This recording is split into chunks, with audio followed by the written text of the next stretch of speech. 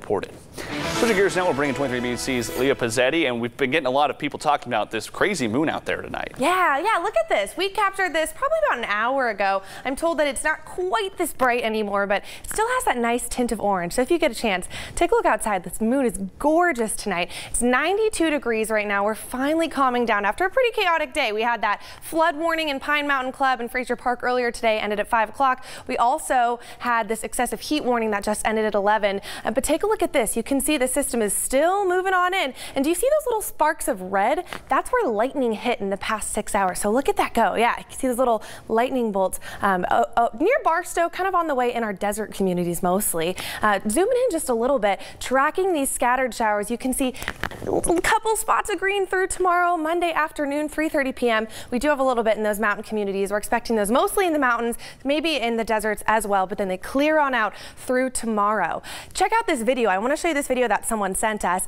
It's hail. This is pea, maybe even marble-sized hail that was sent to us from Pine Mountain Club earlier today. You can see it all on the ground. It's incredible. So if you saw hail, love to see your pictures. Send them my way. My Facebook is Leah Pizzetti 23ABC. My Twitter and Instagram are Leah Pizzetti.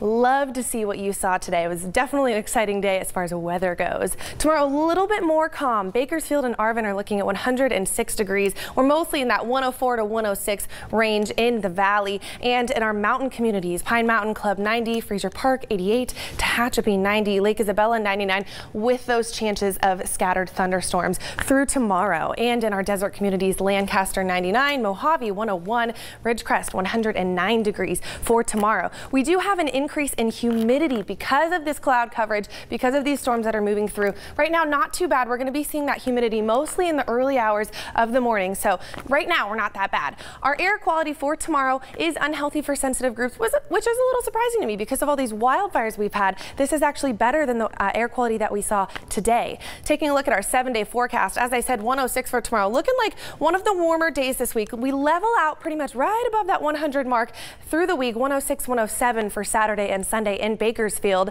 And in the Kern River Valley, we're looking at 99 tomorrow, staying in those upper 90s, peaking in the 100s toward the end of the week. Tehachapi, as I said, scattered showers through tomorrow, upper 80s through the week, lower 90s for the end of the week. And Fraser Park, same situation, upper 80s into those lower 90s. That hail stuff, you just don't believe it until you see it, I don't think. It's crazy. That video is insane. And we did share that on our Facebook page, 23ABC. So go ahead and check that out. Share away. Yeah, definitely. If you have more, send some to Leah because we definitely like seeing it.